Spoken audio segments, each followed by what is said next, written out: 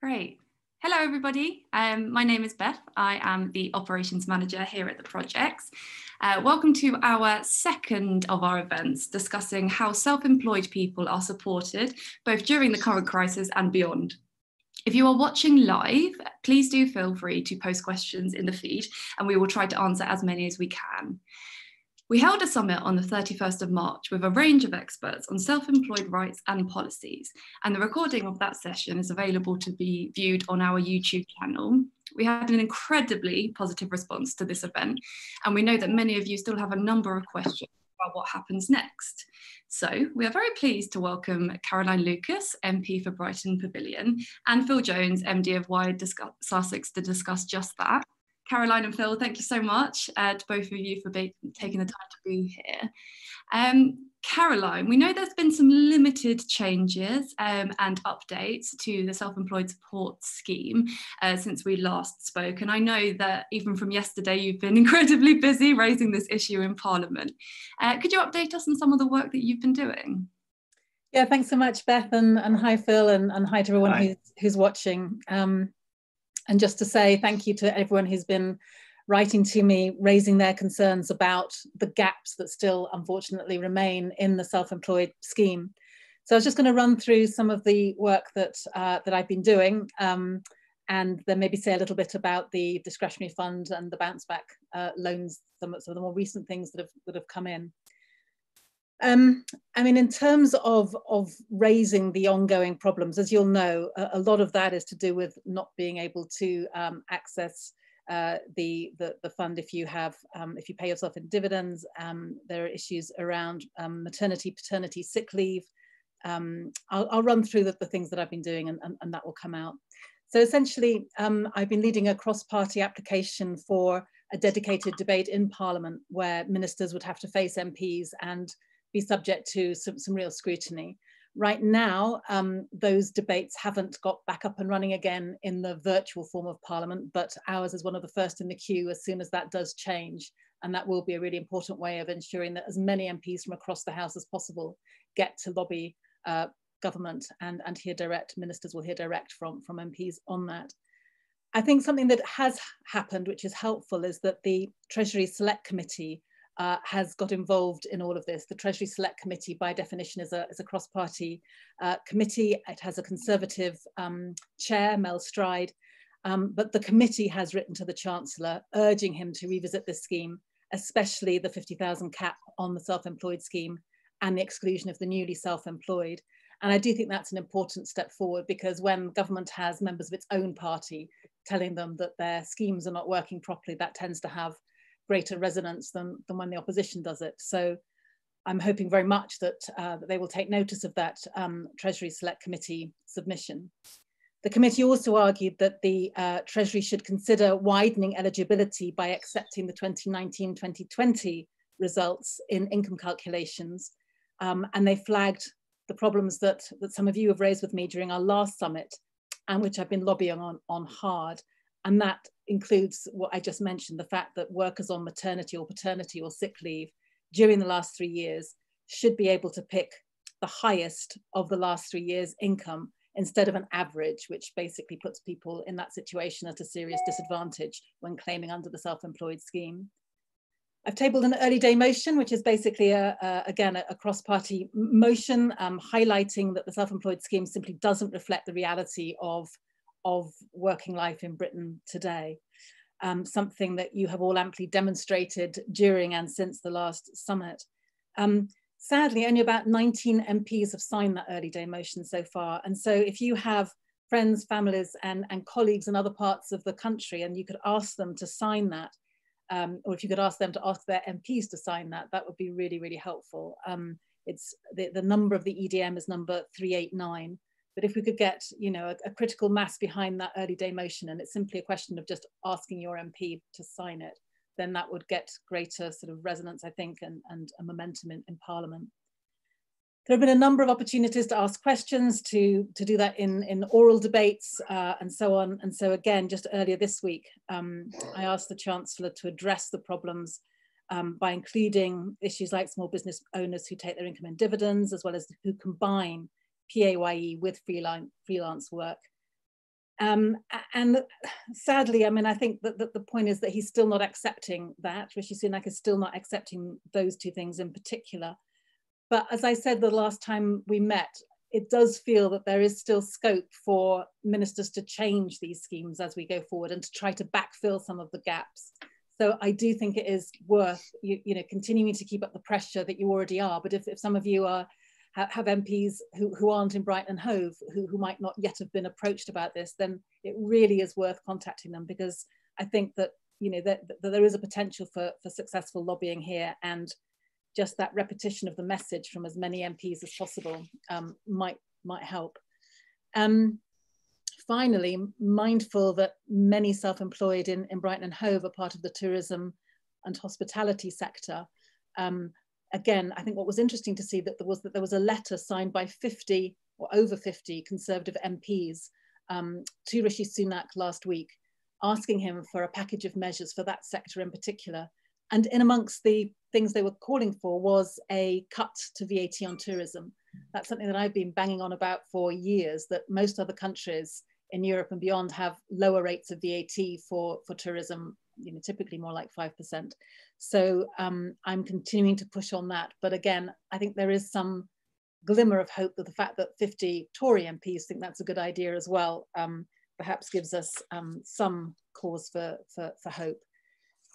Just a few words on the two new packages that have come in. The one is the discretionary fund for small businesses, which was announced on May the 2nd. When I last checked first thing this morning, there still wasn't a list of the criteria to be really clear about the eligibility for those cases. But it's clear that local authorities will have the discretion, but it is also sadly clear that businesses, the only businesses that can apply for it are those that are not eligible for any other support apart from the job retention scheme. So if you have a grant already, or if you're already having some help through the self-employed scheme, then this new discretionary fund for small businesses won't help you. The people it will help are those businesses, for example, in shared offices or other flexible workplaces like units in a retail park, which don't have their own business rates or their own business rate assessment, which, as you'll know, is the criteria that's been used for the other schemes. It would cover things like bed and breakfasts, which pay council tax instead of business rates. Regular market traders and so forth will be covered by it. So it's definitely worth looking out for if you're not already covered by any of the other schemes, and the value of the grants are essentially to the value of 25,000, 10,000, or indeed under 10,000. And that discretion is at the discretion of the local authority. And then you'll have heard, I'm sure, about the bounce back loans, helping small and medium-sized businesses to borrow between £2,000 and up to 25% of their turnover. Maximum loan is 50,000.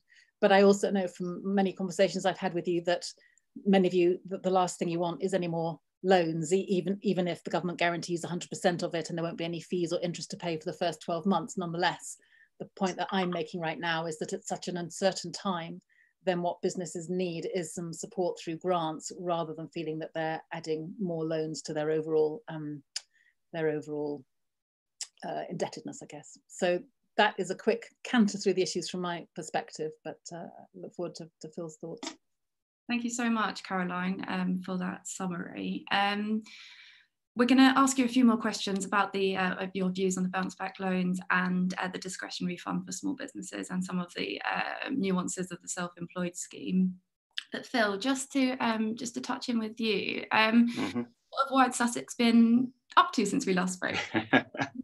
Well, I guess when there's a crisis, from our point of view, the first responders are actually the community.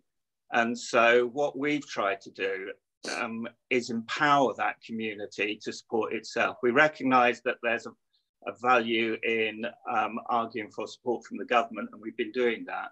But our primary focus has been on enabling the community to support itself. we set up an open Slack group, which has been tremendously successful, and that's enabled digital businesses to help each other, to help other businesses, digital businesses to help charities and community groups. And we've even had doctors and other professionals from the NHS asking for advice and help and support, which we've been able to give via that group. So it's been incredibly successful.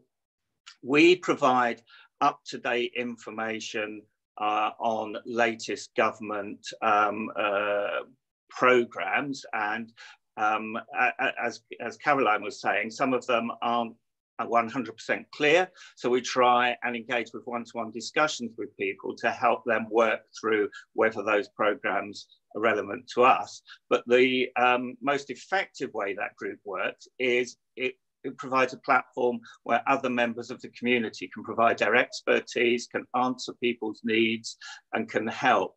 So I definitely advise, it's an open Slack group, so anyone can join it. So I definitely advise anyone, any freelancers or small businesses, particularly in the digital sector, but not just in the digital sector, to sign up to that tomorrow. You can find the link if you go to the Wired Sussex homepage and find there's a COVID banner on the homepage.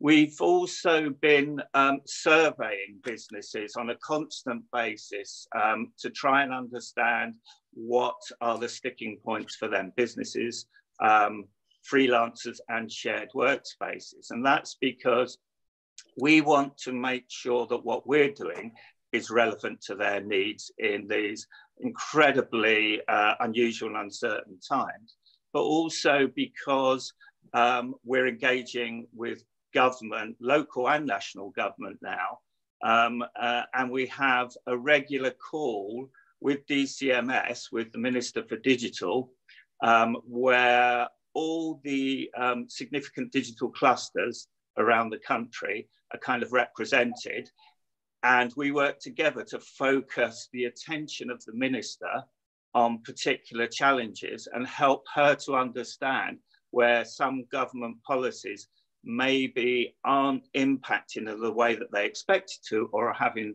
unintended consequences.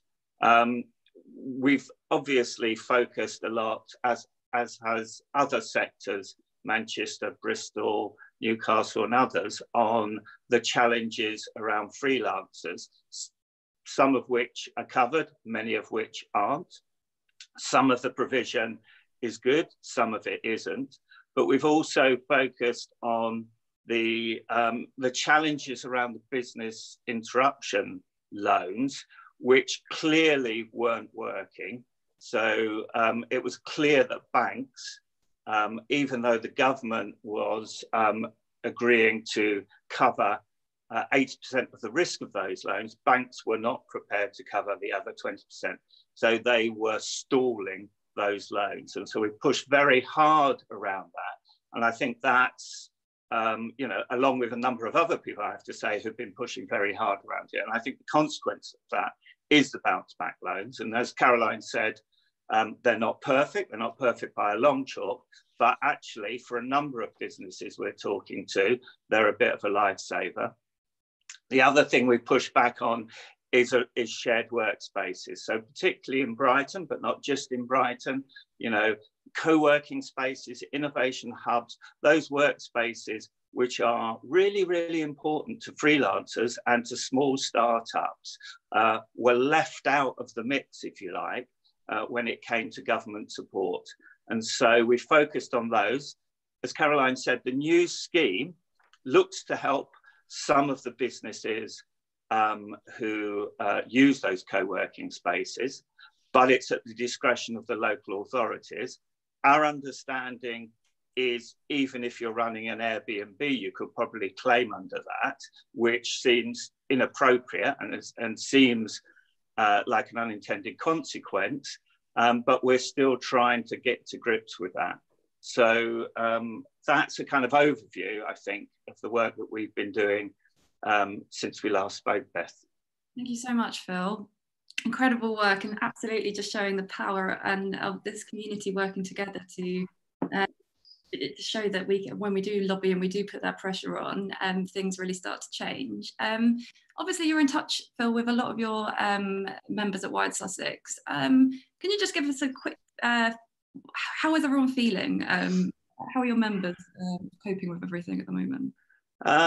So I think we've seen them go through a couple of stages. So the first stage was fear, actually. You know, there was a real challenge, and we needed to move quickly to kind of triage and, triage some of the biggest problems. We've moved away from that to what some people are calling the new normal. So to some extent, businesses are understanding how they might begin to survive through that process, sometimes by taking on loans, sometimes by pivoting their business, sometimes by trying to, put their business into a holding pattern for the short term. It's true to say, though, that there is a not insignificant minority of digital businesses who are actually not suffering as a consequence of the crisis. So if you look at our website at the moment, there's 60 vacancies that games companies in the city are advertising at the moment. So, whilst on the one hand, any digital business that's kind of engaged with the real world, is engaged with the tourist economy or retail or those kind of things to some extent, has suffered significantly. Those that only exist in a digital realm are like games companies and like remote working facilitating companies are actually kind of doing all right and could grow given access to talent. So weirdly, whilst we're looking at the one hand on some people being made redundant or struggling, on the other hand, we've got businesses who want to recruit that can't. That's such an interesting point. Caroline, just to touch on the things that you mentioned in your summary about the updates to the support schemes that the government are providing. Particular paying attention to the bounce back loans and the discretionary fund for small businesses. In your opinion, do these fill the gaps that we identified last time? No, I mean, obviously any help is welcome, and as Phil said, for some, the bounce back loans in particular can be a lifesaver. But I think, again, the criteria tend to be drawn so tightly that, when you hear a discretionary fund for small businesses, you might think, hurrah, I might have a better chance of being able to explain to the council why I need a discretionary fund, and they might well, be able to know the business and know the context, and therefore be more sympathetic to giving that fund. And yet, in fact, the amount of discretion the council actually has is not very much. The discretionary fund appears to be far more the government's discretion rather than the local authority when it comes to the criteria, at least. And so it's, I think it is problematic that you're only allowed to access the discretionary fund if you're not eligible for any other support. And it's still, I think, definitely a problem that that if you have a rateable value over 51,000, then you're not likely to be covered, because we know that a lot of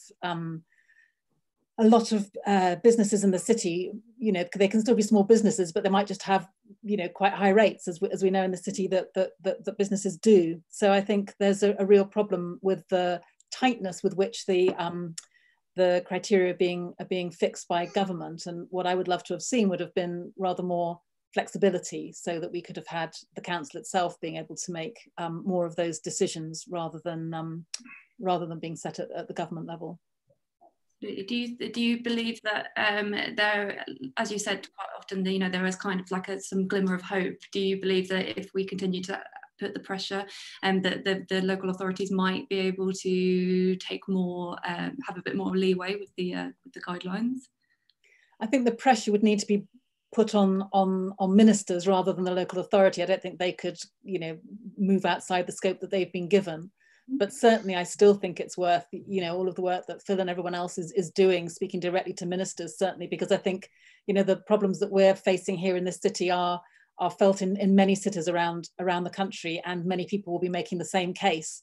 And I think one of the interesting things to me over the last few weeks and months has been just how, in a sense, it's been backbenchers from all parties who are raising these issues. It's not actually fallen down on narrow party lines. You know, there are plenty of Conservative MPs, as I mentioned just earlier, for example, who are concerned about businesses in the hospitality and tourism sector in particular. So I think, you know, as much noise as we can keep making, then I think there is a chance that they will keep backfilling some of these gaps.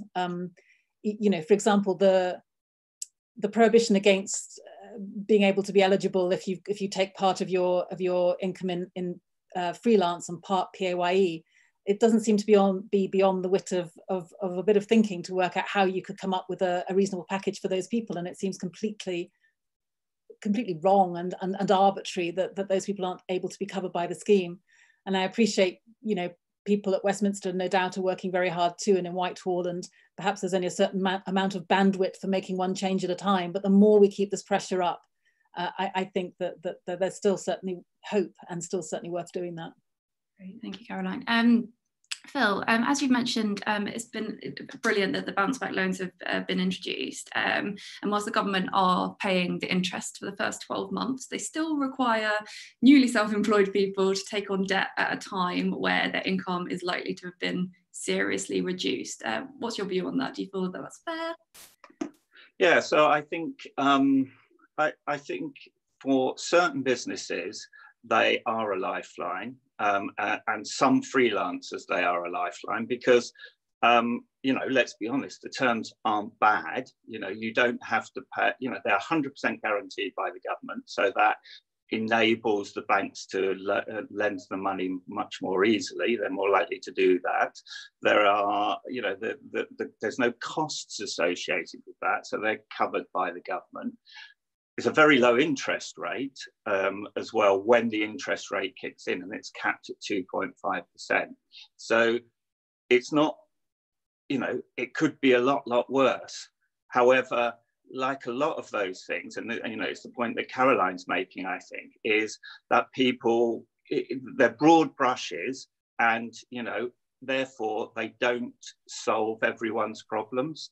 And what you then have to do is come forward and argue that there are people missing from those. So for some freelancers, it will, you know, for some, I'm not a financial advisor, so, you know, get some independent advice here. But, you know, if I was a freelancer that had run up large debts trying to survive on my credit card, I may think that a bounce back loan at much lower rate, you know, may be a more appropriate way of dealing with the current crisis. I think on the discretionary loan, you know, one of the challenges is the discretionary element should be, as Caroline said, about local and regional discretion, because it's got this blanket UK-wide £51,000 cap on rateable value of businesses. That means something very different in Brighton, London, and Middlesbrough. So what the discretion should be, and this is, you know, the argument that we're going to be making to government, is the discretion should be to allow local authorities to manage those funds, bearing in mind local challenges and local needs. Absolutely. Just switching tact a little bit, a key theme on social media at the moment is communication. And I was just asking you, Caroline, do you believe that the government's communications on self-employed support have been clear enough? There's been things like eligibility checkers and timelines for receiving grants. Those have been circulating on social media. But there seems to be a lack of clarity about what to go for and for when. So 2 questions, and do you think it's been clear enough? And if not, what's the best way for people to get straight answers? Well, it won't come as any surprise to you to hear that I don't think that the government's been clear on this any more than they've been clear on anything else they've been announcing recently, unfortunately. And I would love to have a you know, a shortcut for people to be able to find out, for example, when we're going to get more information about the discretionary fund for small businesses. As I say, we've just been basically checking the website every day since May the 2nd, when it was first announced. And we're still checking to see when there's going to be more information about it. And that's just kind of soul destroying for businesses that really, and individuals who really depend on this stuff coming through. So I think what's tended to happen again and again, and not just in this field, but throughout what's been happening over the past few weeks and months, is you get an announcement and then you have to wait for days, if not weeks, before you get the detail of what it actually means. And in the meantime, you're just left with so many questions and so much uncertainty. And I just wish they'd do the homework first and then make the announcement, so that when they make the announcement, you know, the website is there, the criteria are there, the application form is there, the banks are ready when that's necessary to actually pay some of this stuff out, because we've got quite a lot of casework around some banks at least being very slow in paying out some of this money. So it just seems to be that, you know, it's government by headline. So you have the headline and then you get the sense that there are civil servants in Whitehall scurrying behind, trying to work out what on earth they can put in place to make the headline real. So I think it's really frustrating, and you know, I'm smiling, but it's not, you know, it's an absolute crisis for so many people in the city. And I've never seen anything like this, to be honest. I mean, my email box is just full of so many people who are just really feeling increasingly desperate, I think, because there isn't the clarity that there needs to be in terms of what people should do right now. I agree. And is that echoed in the Wired Sussex community, Phil? Yeah, I mean, definitely.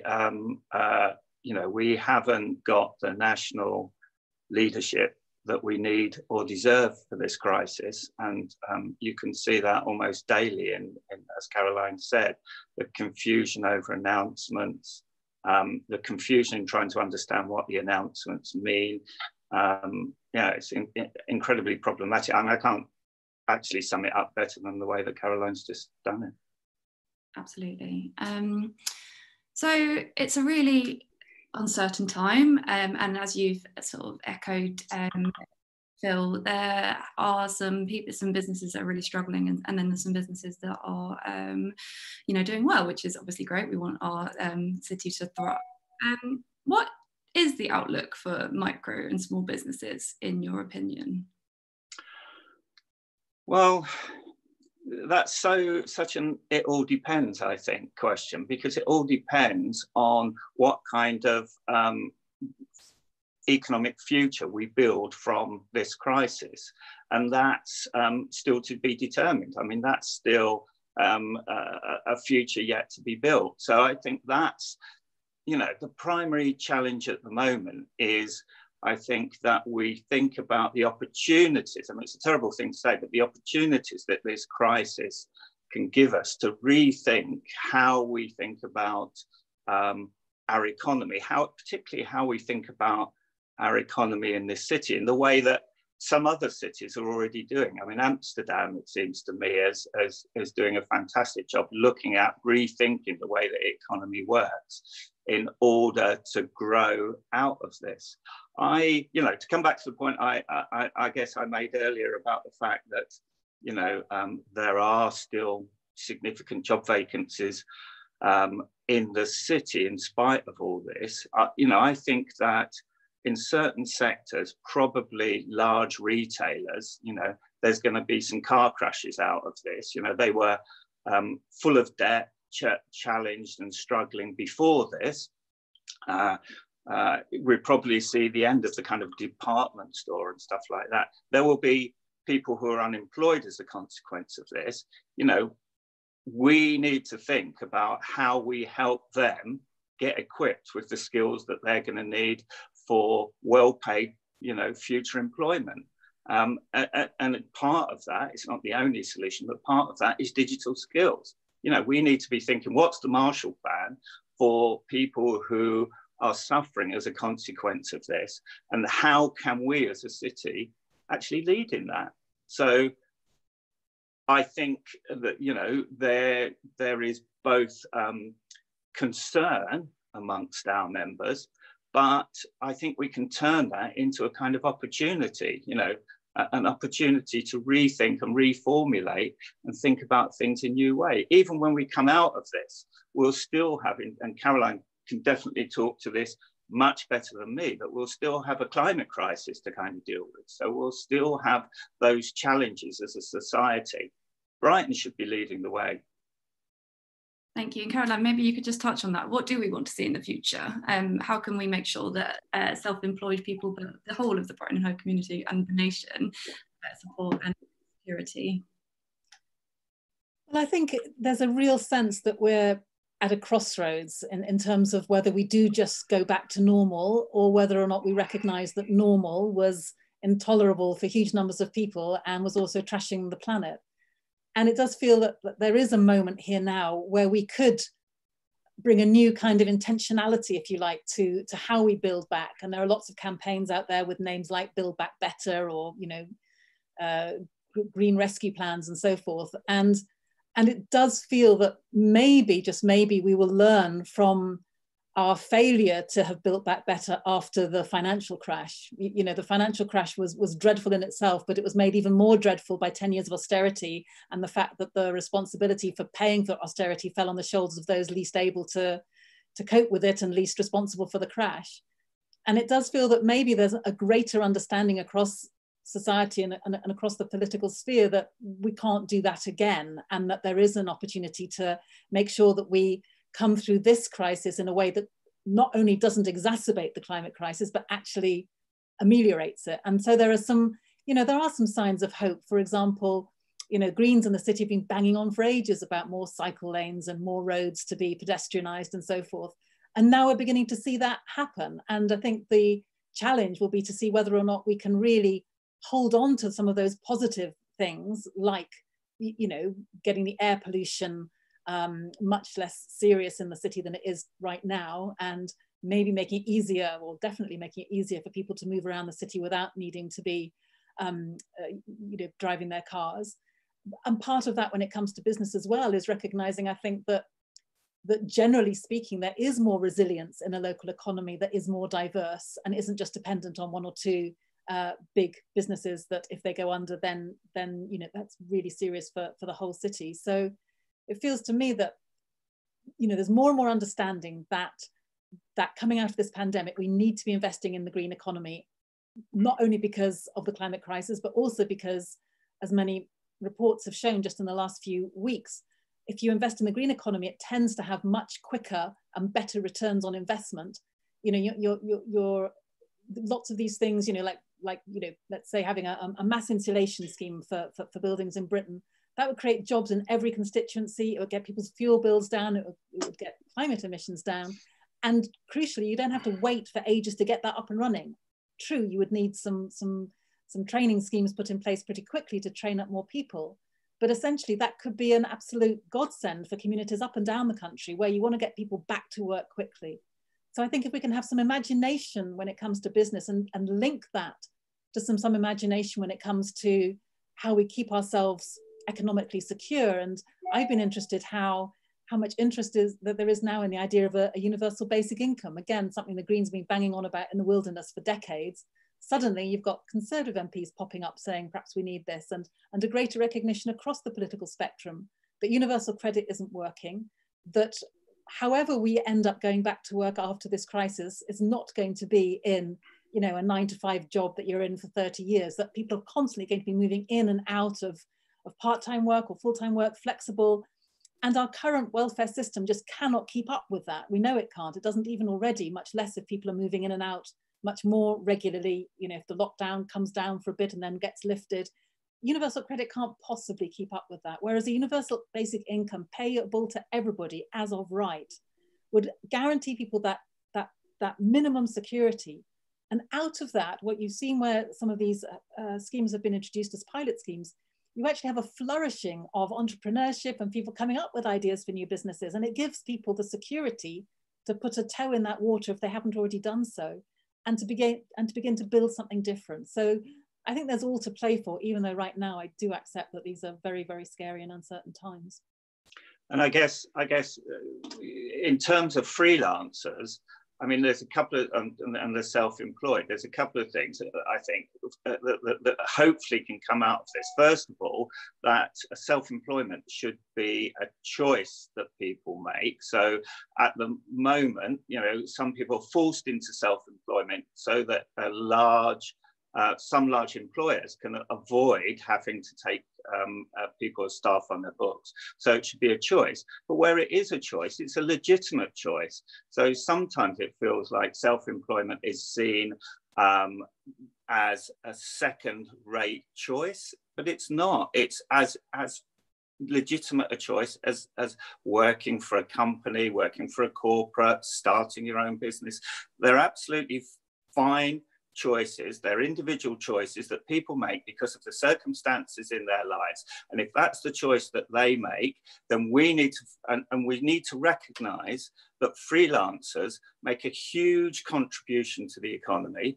So I think, you know, we need to resist some of the mood music that came from the Chancellor about, well, if we give freelancers this break now, we'll be coming back for it in some kind of tax later on. There are other organisations that you can go for in terms of tax, which would be much more legitimate, to be honest, than freelancers. And we need to find ways to support them. You know, typically, most learning is on the job in companies. Freelancers don't get that opportunity. So how can we help freelancers to continue to upskill in a challenging economic environment? That's also why we've put so much emphasis into shared workspaces, because shared workspaces increase the ability of freelancers to work with others, to learn from each other, to share opportunities that otherwise they wouldn't get. So they're a vital part of the ecosystem for the whole city and a vital part of the way that we support our freelance community to support our economy. Thank you so much, Phil. Talking of our community, I've got some questions. Lots of people have been asking questions for the two of you. And our Phil and Caroline will do their best to answer them fairly specific. I think that maybe this one's best for you, Caroline. One of our members from the projects community has asked, it would be great to hear if you think the government will have plans to extend the self-employed grant up until October, in line with the job and the furlough. Again, there's been that disparity between self-employed and employed. Yes, I would have thought they would. I mean, it was interesting, as you say, that the self-employed scheme came about almost, it felt like an afterthought when the government suddenly remembered that there's a whole load of people out there who are self-employed, and so it's interesting that their first go-to place is the kind of work that they understand better, which is the scheme that they put in for the job retention scheme of furloughing. But I think it would be incredible that they wouldn't also apply the same kind of criteria to the self-employed scheme. But again, it's frustrating that why couldn't they have announced those things together? I don't know. And so there'll be more lobbying undoubtedly to make sure that they do bring in the same rules for the self-employed scheme as well. I should introduce Kath, who's my chief of staff, who people can't see because her internet connection is not terribly good at the moment, but she is lurking there. Kath, I just wondered, have you heard anything about extending it to the self-employed scheme? No, I suspect one of the things it'll be based on is how much it costs them, and of course they don't know that yet because it's only just opened, but I suspect that will be a really key factor in their decision making. But we'll certainly be pressing for that, because I can't see any justification for why there should not be equality between people who are employed and those who are self-employed. And I just think this is just another example of how, frankly, the government doesn't really understand the self-employed sector and always keeps thinking of them as second class and the one they come to afterwards. And just a thing as well, I think that they just, as Phil was saying, self-employed should be a choice. Right now, all sorts of people are self-employed, and it's not just this stereotype that the government might have of people with plenty of money and a great idea, and they're in their attics, planning this great idea, and they've got savings to back up on. All sorts of people, from cleaners to drivers, are self-employed, and they need exactly the same support as people who are in the employed sector. Absolutely. And I'm here in my attic at the moment. I was thinking that, actually. The madman in his attic. Exactly, thank you. Just a quick question on the job retention scheme. Obviously, it is welcomed that it's being extended to October.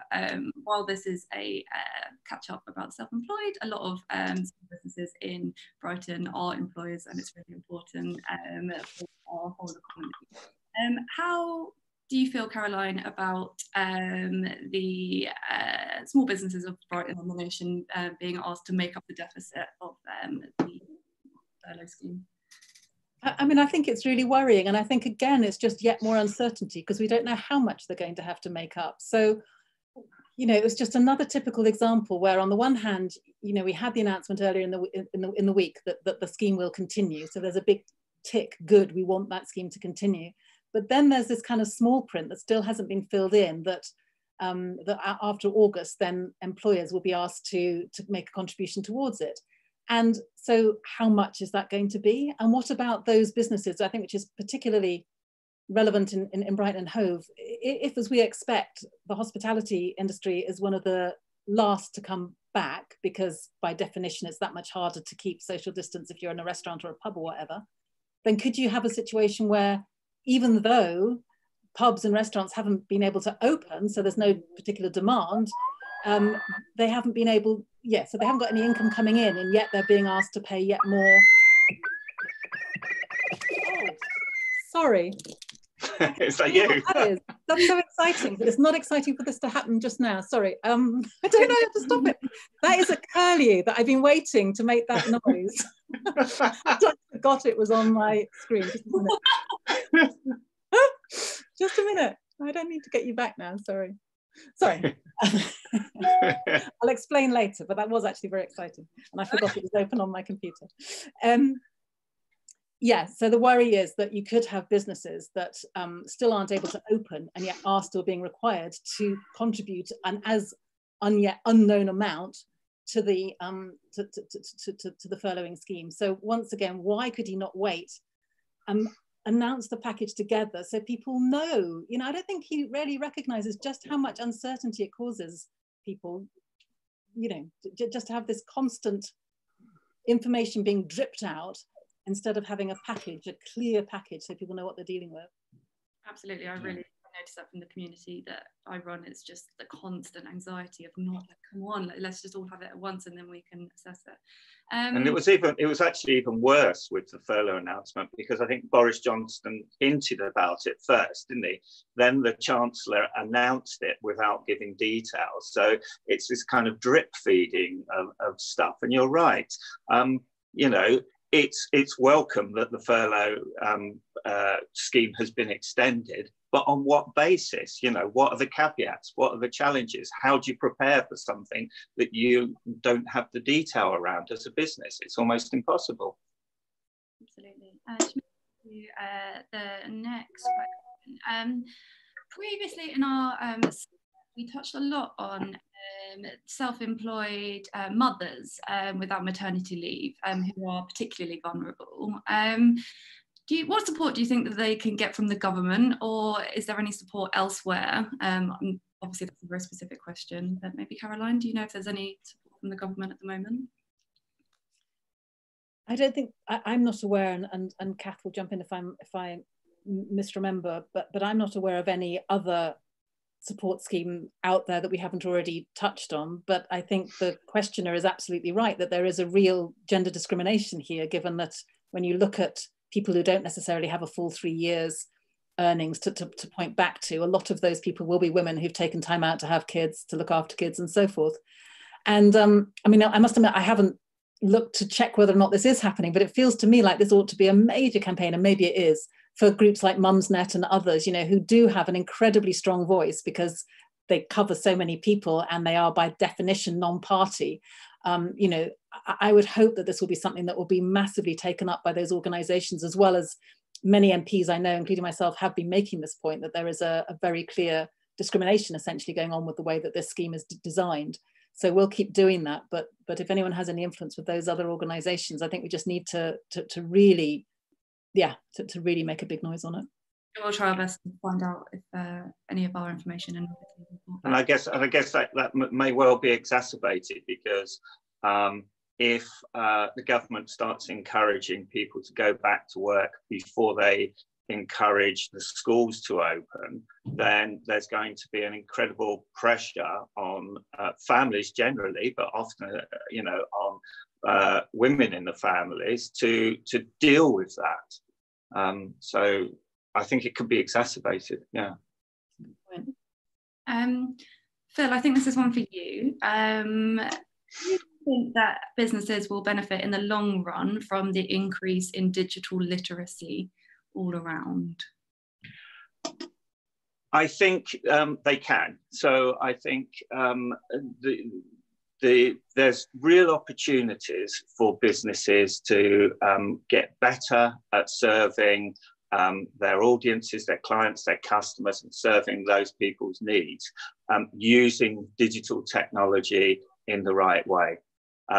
Absolutely, that's possible. And we've started to see both the strengths, but also the challenges around that through this whole kind of lockdown period. So we've started to see people migrate to virtual meetings, virtual calls like this, and other ways of virtually working. A lot of those systems aren't yet able to reproduce, you know, some of the important ways that business engages in a physical way, and often the infrastructure isn't strong enough to deal with the increased demand around digital. And also, as I said, I think there's a real challenge around the skills that are kind of needed. So, you know, there's a real demand in our sector for people with the right level of skills, and that's not being met. And that is slowing the growth of our sector in this city.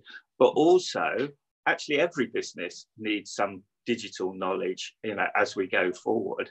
And so digital skills need to be a part and parcel of what we do. The only thing I would say is I would caution, you know, when we talk to the government, they often talk about a tech-led recovery. And I would caution that way of thinking about it. I think it's a needs-led recovery of which tech plays a very important part. That's the way that I would frame it. Great. Phil, another one for you. Have you got any sort of standout examples of the creative ways that businesses have adapted to this difficult time? Anything that's been really surprising, interesting from Brighton and Hove? Oh, that's a good question. I mean, the one that,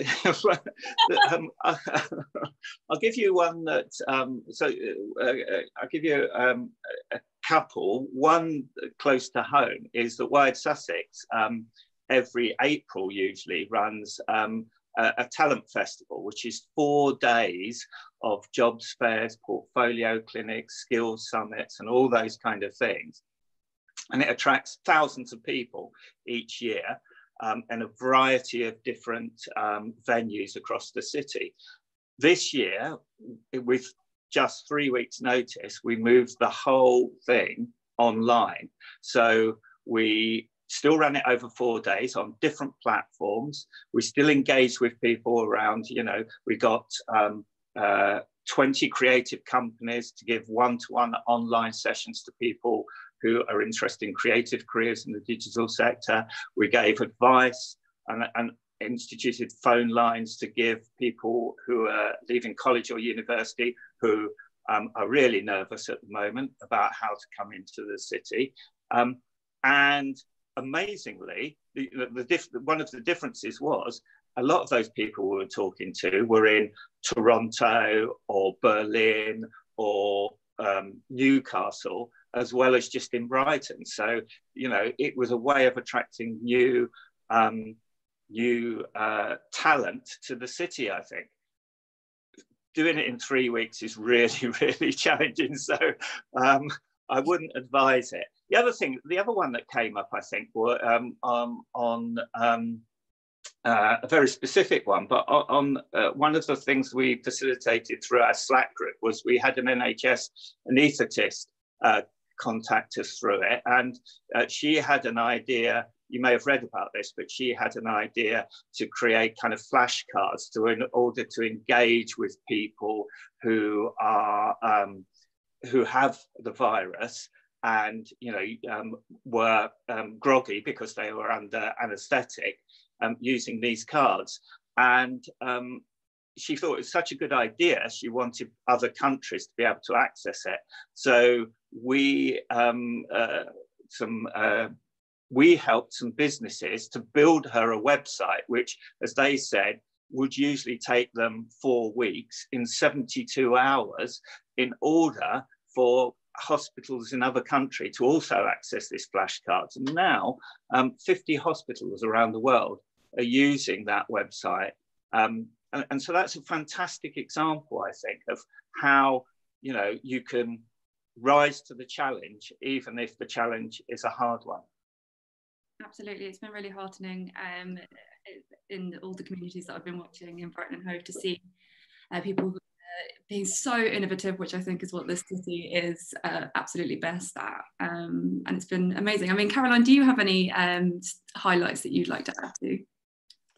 I've just been enjoying just watching how some of the literary festivals and others have moved online. Obviously, that's a much easier thing to move online in a way. And I know Brighton Festival is going to be moving some of its stuff online. And I'm having a conversation shortly with Josh at the Warren about what they're doing, which is a bit easier than what Phil was describing. But one thing that I did watch, which was amazing, was how practically whole orchestras have come together to produce a piece of music with people playing in different places and different rooms. How that works, I haven't a clue, but I was pretty impressed by it, I have to tell you. Just very quickly, we've got about 10 minutes left. We've been just touching on the self-employed and then the job retention scheme a little bit. There still is a sense in communications from the government and the general consensus that small business directors are still kind of falling through the cracks. And Stuart Davies has asked, has there been any more conversations about the situation? And I know that you were in government lobbying for this yesterday, Caroline. Is there any more going on with that? I mean, there's a heck of a lot going on in terms of the lobbying. I mean, MPs can call for so-called urgent questions, which makes the minister have to come to the chamber to answer, why, for example, there are still gaps in these schemes. They're obviously feeling under pressure to make regular statements in the chamber. There are, any number of opportunities for MPs to keep raising this. And so, what I would say is that although from waiting for something to happen, it can often feel like, well, where is the process? What is actually happening? I mean, I know that MPs from all parties are raising this the whole time through select committees, like the Treasury Select Committee that I mentioned, through one-to-one conversations with ministers, through, I mean, I have a phone call with the Prime Minister from time to time because I count as one of the opposition leaders, albeit a leader of one.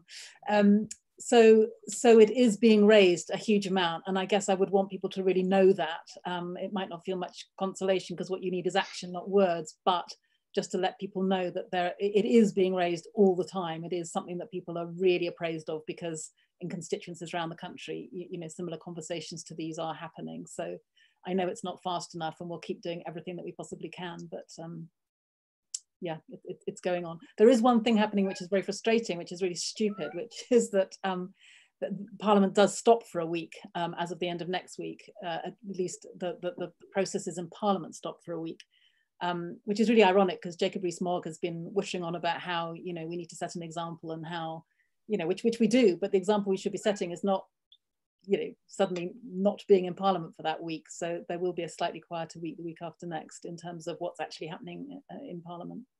Great. Thank you, Caroline. Well, I think that's the kind of the highlights of the questions.